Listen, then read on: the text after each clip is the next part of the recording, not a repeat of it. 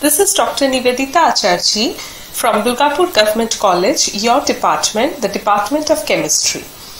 Today, we will be discussing about carbohydrates. Carbohydrates is included in your UG Semester 4 course, and we will be having 3 lectures in this series. Today is the first lecture on the carbohydrates. In case of carbohydrates, these are the substances which have general formula CxH2O whole Y. As you can see, these are referred to as the hydrates of carbon, and there are some compounds as well which are exceptions to the formula.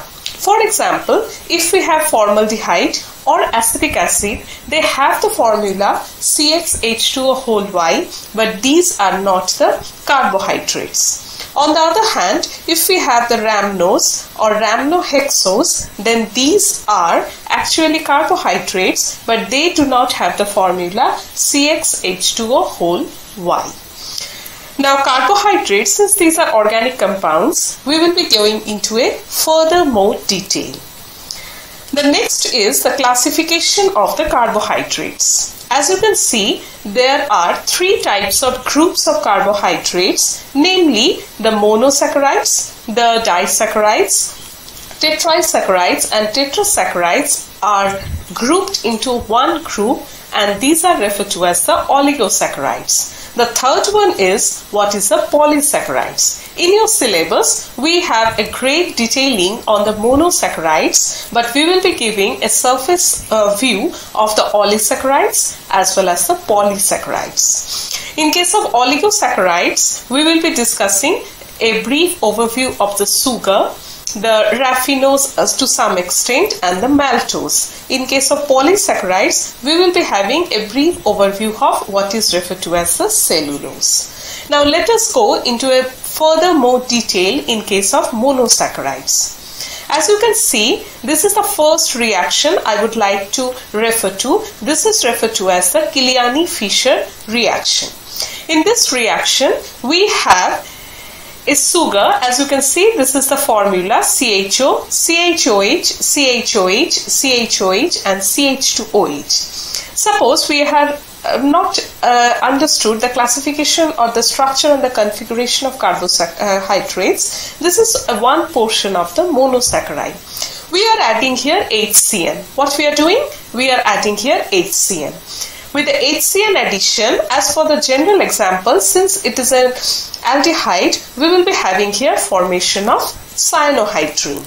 After that, by oxidation, with mild oxidation with barium hydroxide as well as some sulfuric acid is also added, this CN is going into the COOH. And then further, this H of the 5th carbon is actually bonded. Here I have shown here 4th, but when we will be going a little further, we will be finding that this is the 5th carbon grouping with the COOH and giving rise to the ring. In case of 5-membered ring, it is known as furanose, and in case of 6-membered ring, it is known as the pyranose system. With this ring structure, we are carrying out a reduction with sodium amalgam and giving rise to another aldehyde. Now what we have done here, we have first of all increased 1 carbon compared to the previous carbohydrate. Here, as you can see, in this monosaccharides there are 5 carbons, but here there are 6 carbons. So this is the Killiani-Fischer reaction, which is referred to as the step up of the monosaccharides. The reason behind explaining this reaction is that it will help you to assess the structure as well as the configuration of the carbohydrates. Before that, I would like to discuss what is referred to as aldohexosis and ketohexosis. As you can see, this is the aldehyde, this is the CHO group, so this is an aldehyde, so it is known as aldo. If it contains 6 carbon atoms, it is referred to as hexose. The 5, as you know, this is pentose. The 4, it is tetrose, and the 3, it is triose. So is a carbohydrate, better we can say a monosaccharide, which consists of the general formula CHO, CHOH, CHOH and so on, having 3 carbon atoms, is referred to as aldotriose. With the 4 carbon atoms, it is referred to as the aldotetrose, and with the 5 carbon atoms, it is referred to as aldopentose. With the 6, it will be aldohexose. Now let's build up the structure. I have used here the dots, for it will be easier for you to understand. Here you can see, this is in this structure, I have given here 2 black dots, and this is the structure of D-glyceridihide symbolically. But always remember, do not write it in your examination script. You will have to write all the structures. This is only for your understanding. Okay. Now, since it is D-glyceride, remember, we will be putting a dot in case of OH and a CHO in case of the top dot. Now, if we undergo this Killiani-Fischer reaction to D-glyceraldehyde, so what will happen? There will be addition of 1 carbon atom into this aldohexose. When we are adding this carbon atom, this may give rise to adding of OH to either of the 2 sides. So we are getting D-erythrose and D-threose from the structure of the D-glyceraldehyde. Now there are 2 structures, D-erythrose and D-threose. Let us do Killiani-Fischer to these 2 structures as well. Now in case of D-erythrose, this is D-ribose and this is D-arabinose. Okay. Now what we will be doing here, and with the threose we are getting D-xylose and D-lyxose. So to remember, there is a theory, that is ring all xylophones loudly. Always remember, we are first adding OH in this convention to the right and then to the left. So from D-erythrose, we are getting D-ribose when we are adding 1 OH at C2 into the right. And we are getting D-arabinose when we are adding 1 C2 to the left. Similarly, in case of D-threose, we are getting D-xylose when we are adding 1 OH to the right at C2, as well as D-lyxose when we are adding this to the right side. Now one thing to remember, why I am going to this as the D. Suppose in stereochemistry you have read, when we have OH to the right side, it is known as D. But here, how you will decide? Because here this is OH to OH. So for sugars, there is a convention, always consider the bottom carbon as I have marked down here. So this is D-ribose, since OH is in the right, D-arabinose, when OH is also in the right, D-xylose also in the right, and D-lyxose also in the right. Okay. Now from D-glyceraldehyde, we have got what? D-erythrose and D-threose. From erythrose and threose, we have got 4 compounds, which is D-ribose, D-arabinose, D-xylose and D-lyxose. Remember, glyceraldehyde is a triose, erythrose and threose are tetroses, and these 5 are the pentoses, and these are all aldo because they are containing the CHO group. Okay. Now from the D-ribose, we will be getting another one to the right and another to the left. This is allose and altrose. Next, we will be getting this glucose and mannose, and then we will be getting this glucose and iodose from the xylose, and from D-lyxose we will be getting galactose and talose. To remember this, all admired good men get into great troubles. That is allose, altrose, glucose, mannose, gulose, iodose, galactose and talose. So the main thing is that in case of the carbohydrates, we will have to remember up to aldohexoses in this course, because in UG semester 4 you have only the structure and configuration of the aldohexoses. Now we will be moving into another step up reaction which is given in your Finer book. I have taken it from here as well. This is Sodden and Fischer reaction. This cutting is from the Finer book, IL Finer, and you will have to read the book. In case of this Sodden and Fischer reaction, what we are doing is that we are adding here CH3NO2. Remember, you will be adding one carbon, so you will have to add something with the carbon. So we are adding here CH3NO2. With the CH3NO2, this is again, this CH3NO2 is getting minus and it is getting added to the aldehyde. So it is giving rise to CH2NO2 and CHOH. And then after some rearrangement and with acidification with the H2S4, we are getting a step up of the monosaccharide. There is another reaction which is referred to as Sodden and Wolfram reaction. In this reaction, this is the CH2NO2 and CH2OH is added, and then with the acidifications we are getting the compound. Now after these three compounds, this you will all be getting in the Finer.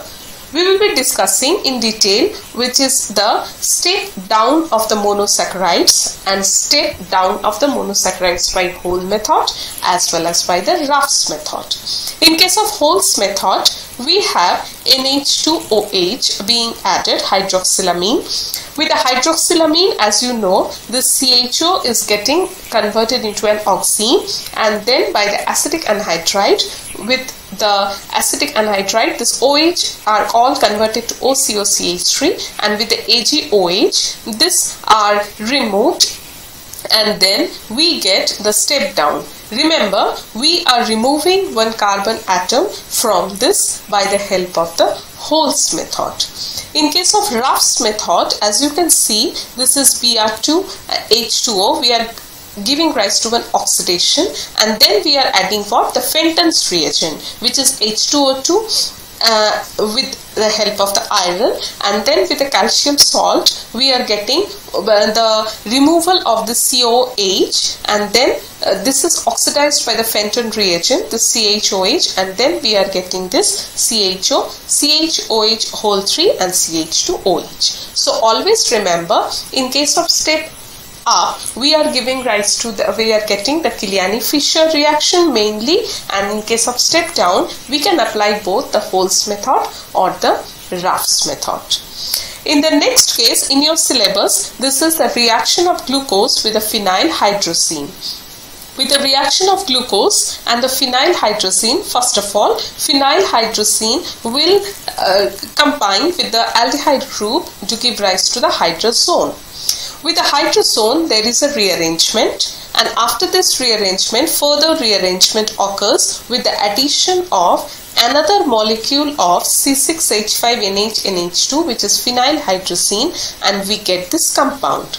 Later, we will be learning that one is an osazone, and it will be discussed later on. Sometimes in your exam, you may get a question that what is the osazone? Or glucose and fructose give rise to osazone. In that case, you will have to write that the reaction of glucose and reaction of fructose both give rise to the same compound, and this is osazone. After this one is converted into the aniline gets removed here, and then with the further addition we get the osazone. Remember, the formation of osazone is very important, and it occurs very easily in case of the glucose as well as the fructose by the addition of what is known as phenyl hydrazine.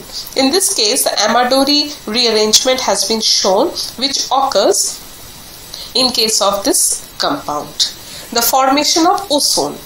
Ozone means we will be taking the osazone, and then with the help of HCl, this is hydrolyzed, and the resulting compound is referred to as the ozone, which is the formation of ozone by the hydrolysis with hydrochloric acid. The next thing which is included in your syllabus is conversion of aldose to ketose. The first step of conversion of an aldose to ketose will be initially what you will be doing, you will be adding, suppose you are told to convert glucose to fructose. So what you will be doing, you will be taking glucose, you will be adding phenyl hydrazine, and then you will be showing the formation of the OSA zone, and then by the help of HCl the ozone will be formed. After ozone, you will be again carrying out reduction by the help of zinc and acetic acid, and then it will be giving rise to CH2OH and C double bond O. The last portion of this lecture is the conversion of ketose to aldose. In this case, what you will be doing, say this is fructose, and you are adding here H2 nickel, and then you are carrying out the reduction. With the reduction, you are giving rise to what is known as this compound, which is where all OHs are there, and this C double bond O is also reduced, and then by the help of nitric acid you undergo oxidation of the upper one, and then we will be discussing why this upper one is actually getting oxidized in our next lecture. And then there is after heating, this is the formation of the glucose. So let us summarize what we have read in this lecture. The first is what are carbohydrates. The next is what are the classification of carbohydrates. These are of the three types, as you know. In case of step up of monosaccharides, you will be carrying out the Killiani-Fischer reaction. Suppose you are told to convert, say, glucose to another bigger compound having 7. Here we have converted the 5 to the 6 one. So there will be first addition of HCl, and then there will be addition of barium hydroxide H2SO4, and then with the sodium amalgam. Then there will be the aldohexoses, the structure and composition we have discussed, and from triose we are getting 2 tetroses. From the tetrose we are getting 4 pentoses. From the 4 pentoses we are getting 8 hexoses. And I have also shown you how to remember the names. These are the another 2 processes which are the step off of the monosaccharides. These are the Schouten and Fischer reaction, as well as Schouten and Wolfram reaction. The next one was a step down of monosaccharides. For example, if you were told how to convert the glucose to arabinose. Glucose is having the 6 carbons and arabinose is having the 5 carbons. So with the 6 we will be adding here hydroxylamine and then acetic anhydride, and with the help of AgOH you will be able to get the 5. Similarly, you will be getting 5 to 4 or 4 to 3 and so on. In case of step down of monosaccharides, there is another process which is referred to as the Ruff's method. Now the most important is the reaction of glucose with phenyl hydrazine. This occurs by the help of formation of the phenyl hydrazone, and then another molecule reacts which gives rise to compound 1. With the rearrangement of the compound 1, we get what is referred to as the removal of aniline, and then again addition of phenyl hydrazine, we are getting the OSA zone reaction. Similarly, by reduction, with the hydrolysis of the OSA zone, we are getting the ozone. And if you were told to convert, say, aldose to ketose, then what you will be doing? You will be adding simply HCl to this OSA zone and then carrying out the reduction to give rise to aldose into a ketose. The conversion of ketose to aldose is very easy. Now with the conversion of ketose to aldose, what you will be doing? You will be carrying out first reduction and then by the help of oxidation and then heating and then reduction. So thank you. Till then we will be discussing the structures, Haworth projections and other chair form of the different glucose structures in our next lecture.